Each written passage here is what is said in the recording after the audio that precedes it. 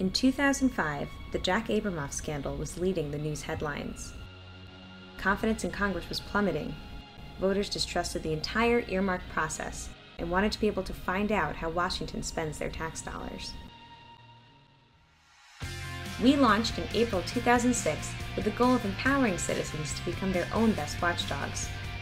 And we did this by focusing on dramatically expanding access to vital government information for citizens and journalists. One of our first initiatives, the Open House Project, brought together people from across the political spectrum to figure out how technology reforms could open up the House of Representatives. Since then, we've created or funded dozens of tools for anyone to use that make it easier to track votes in Congress, fundraisers hosted by lobbyists, campaign contributions on state and federal level, and how special interests affect policy and the news. We've empowered people to engage in oversight. We've put in countless hours trying to help change the culture in Washington.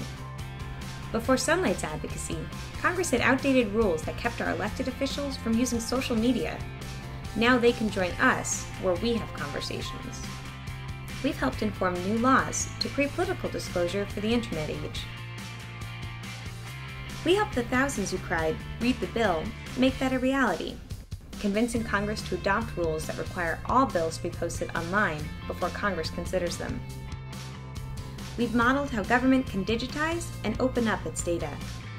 We've encouraged thousands of you to take action and participate in the OpenGov movement. We've broken stories, and we've helped journalists follow the money. Today, government transparency work is cropping up across the US and the world.